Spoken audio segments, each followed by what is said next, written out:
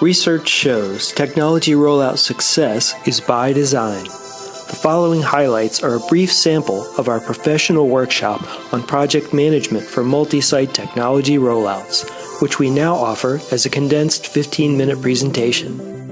The rollout delivery team may vary among technology rollout companies, but the two primary team models are shown in these diagrams.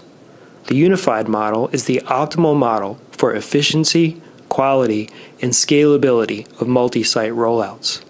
Training can vary widely among technology rollout companies, so it's critical to inquire how the rollout delivery team is trained and experienced to perform multiple site deployments. The technology rollout company must be able to explain the model by which they staff and scale their rollout delivery team. Scaling is critical because all technology rollout companies go through workload peaks and valleys. You will want to know how they plan to maintain their staff for yours and any other projects, and provide a consistent, high-quality deliverable at each site.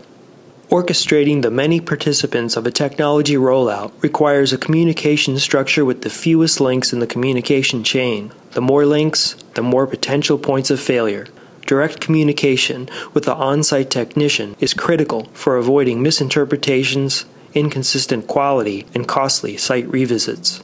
In the indirect tech communication channel, the technology rollout company passes a work order onto a local partner company, who in turn dispatches and manages their tech.